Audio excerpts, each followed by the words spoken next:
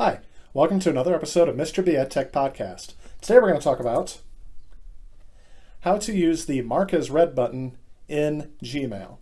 Now the first question you may be asking yourself is, I don't see this button when I'm in Gmail, and that's because you have to enable it. So let's take a look at how to do that. Alright, so in Gmail, I'm in one of my labels, and you can see I have a whole bunch of unread messages here. I can select one, and I have a button that appears up here called Mark as Read.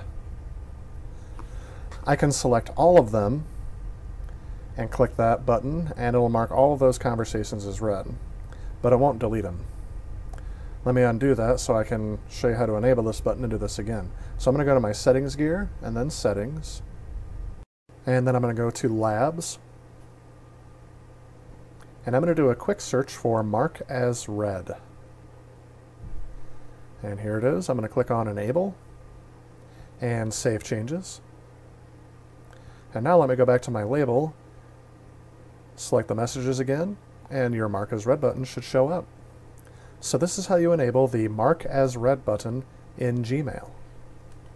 So again, this button is very useful if you want to mark messages as read to get rid of that notification, but you don't want to delete them yet in case there's some good information in there for you. So I hope you found this interesting. Again, another short tutorial today. But if you found it useful, please like and subscribe. You can reach out to me at my website, MrBWebsite.com, or you can reach me at my blog or the usual social media channels. Thanks for watching.